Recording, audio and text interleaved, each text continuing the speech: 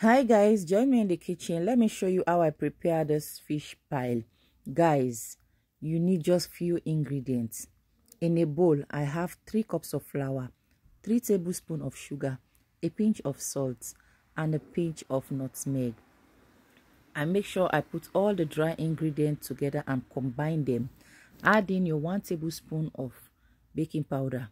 Combine it as I'm doing now. I'm going to take you through this step by step. And I add in 100 grams of butter.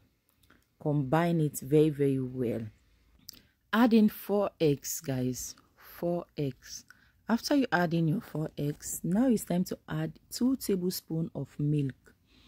Mix your dough now. I'm going to mix it for some minutes. Then I'm going to transfer it into my working space and then knead it the way I want it. So once I achieve what I want, I'm going to cover it with a clean film and set it aside. Then I'm going to prepare the filling for the fish pie. Guys, you can prepare your filling in different ways. But you see this one that I'm going to show you, trust me, it's very, very delicious, sumptuous. With all the ingredients and the spices that I use, trust me, you are going to love it. I want you to give it a try and thank me later. So now set it aside. Let's prepare the filling. For the filling, I have my diced onions, my scotch bonnet pepper, Maggi cube, my mackerel fish, and the spicy that I use is white pepper, black pepper, garlic, a little bit of ginger, tomato paste, salt, thyme, rosemary. Let's prepare the filling. With all the spices, trust me, it's going to be very delicious. First of all, I'm going to add in my onions. Guys, if you are preparing your filling for whatever meat pile, fish pile, whatever it is, make sure the oil is not too much. Less oil. The oil has to be just a little bit. Okay? And then I add in my tomato paste. I'm going to stir it, let it fry for some few minutes. Then I'll come in with the other spices. Guys, this is very easy to prepare and also very, very fast. The first thing you need to do, just prepare your dough, set it aside and go for the filling.